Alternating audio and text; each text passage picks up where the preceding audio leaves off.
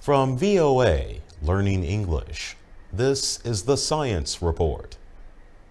February 2016 is the warmest February on record, according to data released by NASA.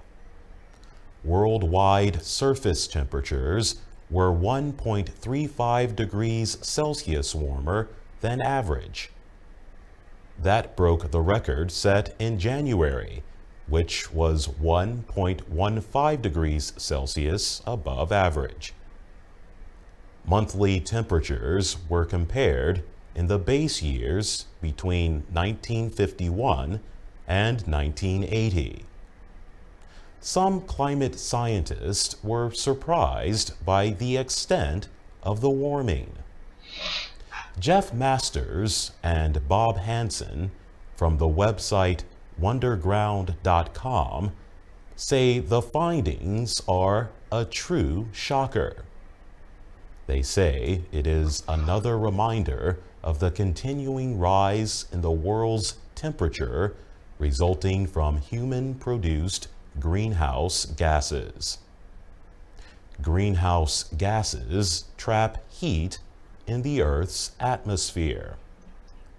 They are gases like carbon dioxide, methane, and water vapor.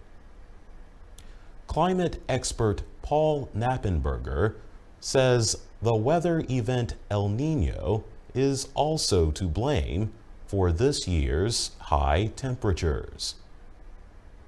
El Niño is the result of a band of warm water in the tropical Pacific Ocean.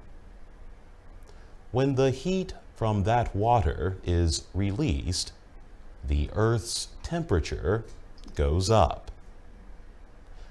Knappenberger says the combination of greenhouse gases and the El Niño causes a slow rise in the Earth's overall temperature as short-term rises and falls take place. He adds that after an El Niño, there are often La Niña events. He said this can lead to cooler than normal weather conditions. El Niño and La Niña can shift back and forth every 2 to 7 years, causing extreme weather. For VOA Learning English, I'm Jonathan Evans.